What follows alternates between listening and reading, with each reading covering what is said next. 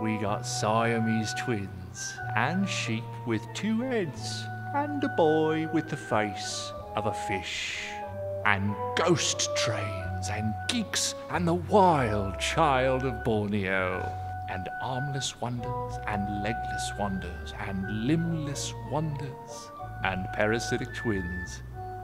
Will wonders never cease? We got mind readers, and Zulu dancers, and a man with elastic skin. There's a dog-faced boy from Bohemia, and a girl with the face of a cat. And I'll guess your age, and I'll guess your weight. I'll guess your middle name and your star sign, and the size of your hat.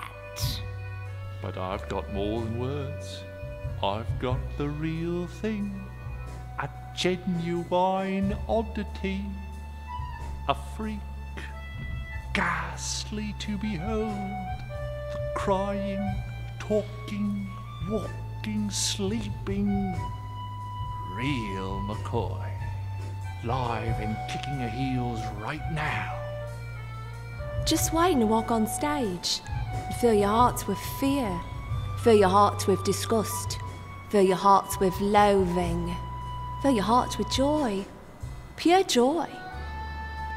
Thank God she isn't me. So, without further ado, we present for your delectation and delight the epitome of unsightliness. The doyen of disfigurement. The nonpareil of noxious, Neolithic, physiological nonconformity. The girl gargoyle herself, JULIA Pastrana, the ugliest woman in the world.